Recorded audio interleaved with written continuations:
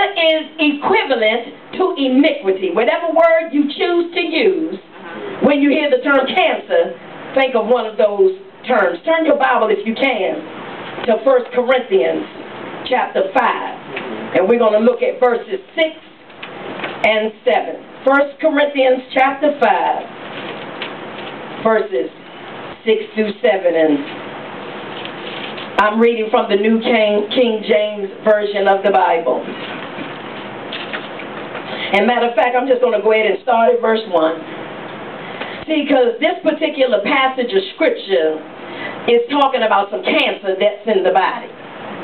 Now, this may not be your particular incident or situation, but it's simply an example of cancer in the body. Verse 1 says, it is actually reported that there is sexual immorality among you. Who is he talking about? The body of Christ. Who is he talking about? The church of Corinth.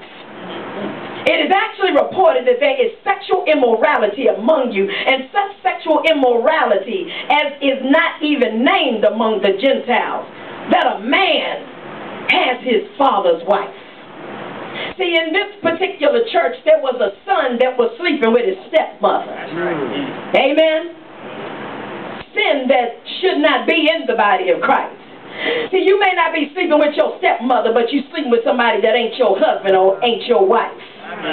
See, you may not be sleeping with your stepfather, but your nasty attitude got you cussing people out all the time. You may not be sleeping with your stepmother, but every time you turn around, you got a bottle of liquor to your lips. Oh, you may not be sleeping with your stepfather, but your mouth is so foul that every other word is a cuss word. Immorality in the church. There is cancer in the body. And so it is actually reported that there is sexual immorality among you, and such sexual immorality as is not even named among the Gentiles, that a man has his father's wife. And you are puffed up and have not rather mourned. When you think about it, you mourn because you're sad about something. But he's saying to this church, you got this mess going on in the body of Christ, things taking place that you see, and it doesn't even grieve you. See, something is wrong with us as believers when we see sin and know of sin, and it does not grieve us. Sin should cause you to mourn.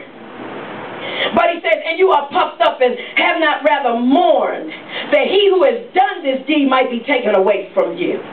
For I indeed, as absent in the body but present in spirit, have already judged as though I were present him who has done so this deed. In the name of our Lord Jesus Christ, when you are gathered together along with my spirit, with the power of our Lord Jesus Christ, deliver such a one to Satan for the destruction of the flesh, that his spirit may be saved in the day of the Lord.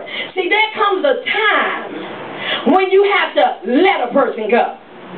See, we have an obligation to minister to those that are going through, that are filled with cancer, but there comes a point in time when you have to recognize that a person don't want help, that a person ain't trying to change.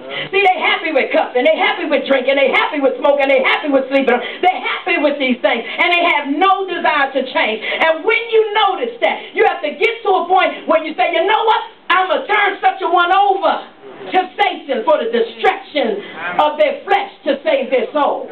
So you think about it, it's not that you're condemning them to hell, because as a child of God, you're going to reign with God when you leave this earth.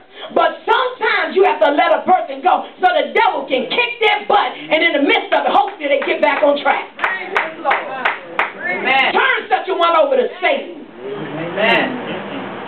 Some people may say, I can't believe that you would do something that is necessary at times. Why will I labor over you and pour into you and cry out for you and constantly want to help you, and you don't want to help yourself? There's others in the body of Christ that's hungry. There's others in the body of Christ that have a desire to change. Yes, yes. Glory to God. Yes.